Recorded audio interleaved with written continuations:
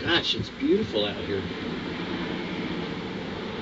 Do you take time sometimes to stop and look around and realize, gosh, this is nice. It's beautiful.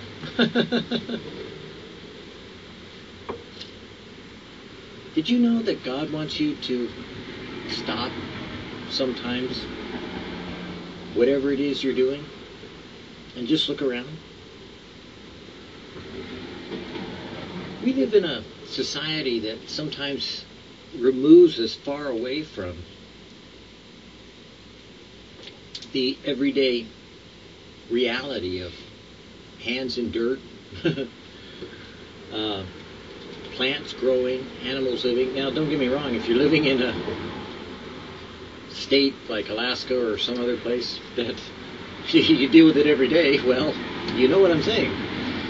But for a lot of people, they live in cities and they're on the internet, or they're dealing so much so with everything about them, of their circumstances, that they're consumed with right here, seeing only what's right in front of their face rather than what's all around them.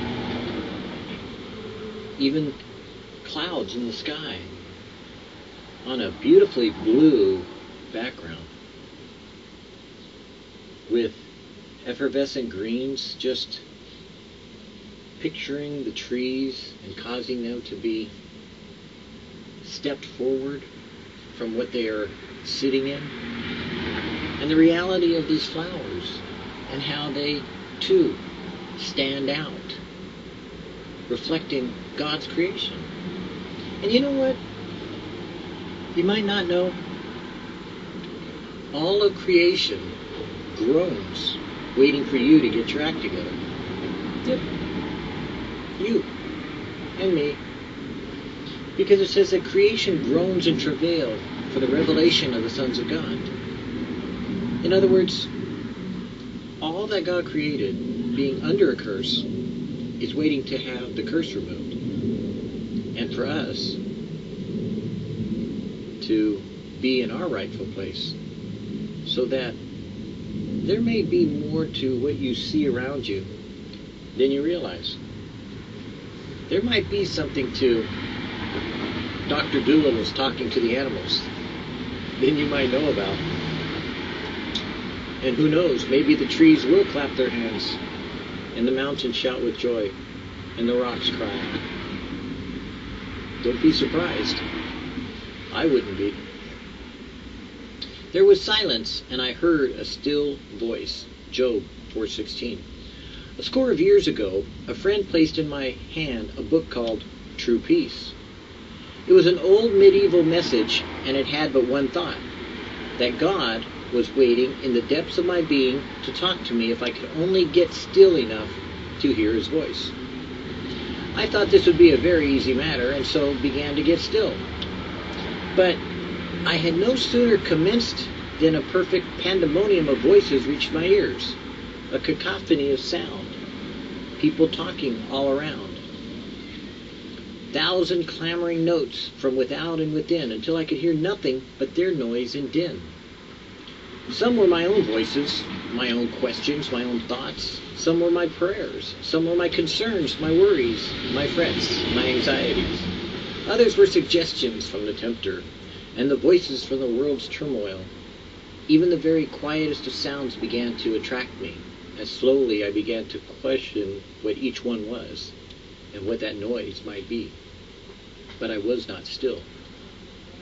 In every direction I was pulled and pushed and greeted with noisy acclamations and unspeakable unrest.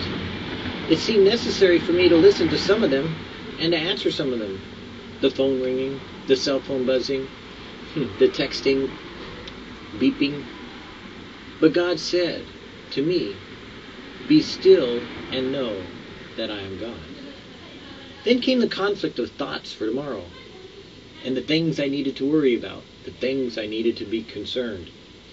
But God said, "Be still."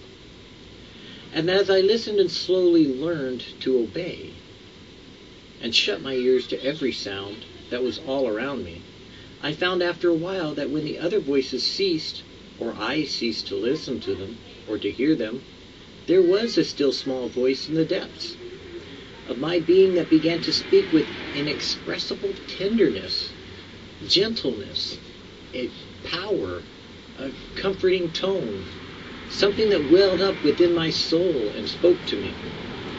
As I listened, it became to me the voice of prayer, the voice of wisdom, the voice of duty. And I did not need to think so hard or pray so hard or trust so hard. But that still small voice of the Holy Spirit in my heart was God's prayer to my secret soul. It was God's answer to all my questions.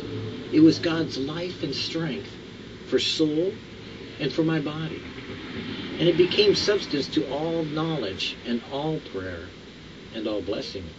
For it was the living God himself as my life, inside of my life, in me, and he became my all. It is thus that our spirits drink in the life of our risen Lord, and we go forth to life's conflicts and duties like a flower that has drunk in the waters, and through the shades of night the cool and crystal drops of dew. But as dew never falls on a stormy night, so the dew of his grace never comes to the restless soul. Be still and know I am God. You know, part of what we do in Evotional Devotions is that I made the bold and adamant challenge that you should hear God's voice. I made it a priority to say that I needed to read these. But I also stated, I have heard God speak. I have heard him audibly speak to me personally.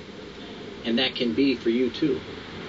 I do hear God in the very quietness of my heart speak to me and in my soul at times when I really need to hear him. I have also laid in my bathtub with the water running when all the other noises are drowned out and listened as God spoke to me and just comforted me with words of encouragement at times when I may have been discouraged.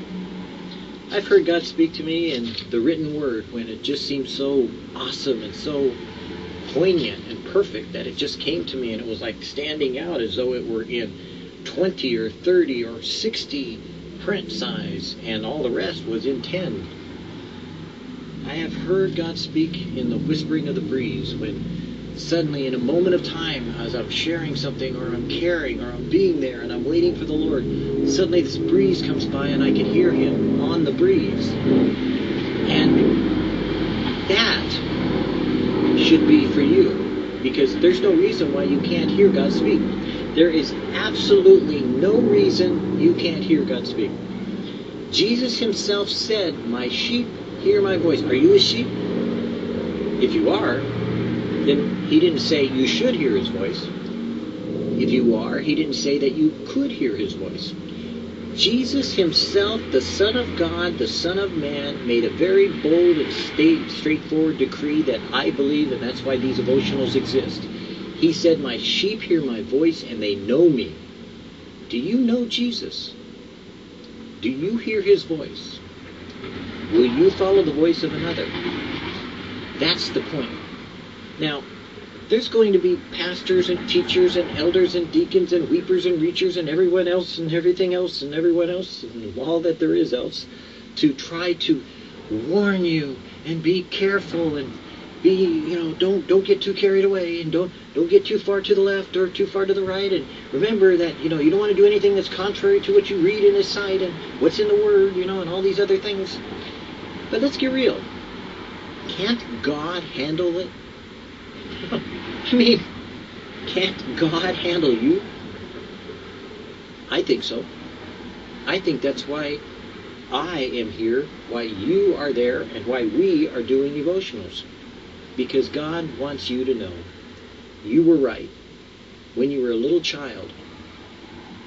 When you said your first prayer kneeling beside your bed and you prayed to God as Abba Father, as Daddy, and you expected that he heard your voice, he did.